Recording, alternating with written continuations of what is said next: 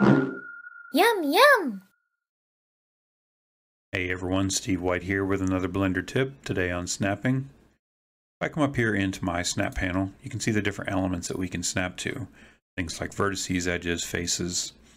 Now you may have noticed that there's an edge, and then we have an edge center, and there's a face, but there's no face center. So how would we snap to the center of a polygon? Well, there's a way to do it, it's just not readily apparent at first.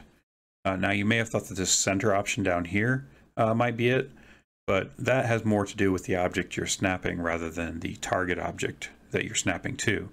So for instance, if I take this cube, hit the G key to move, and then hold down Control to snap, what you can see what it's doing is actually taking the center of that red cube and snapping that to the surface of the objects.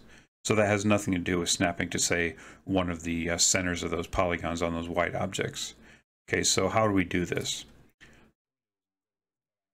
I'm going to go back into my snap panel. I'm going to select vertex mode. And then I'm going to select that cube again, hit the G key to move. Now what I'm going to do is I'm going to hold down Control over a vertex and then release. And now I'm going to hit the A key. And what that's done is lay down an anchor point. So now what it's going to do is going to find the center between that anchor point and whatever new point I now snap to. So for instance, if I hover over this edge or this corner here and then hold down Control key, now I've snapped the distance between those 2 points. Now that might not be as intuitive as setting an option up here in the snap panel. However, it is flexible because it allows you to just snap halfway between the distance between 2 points.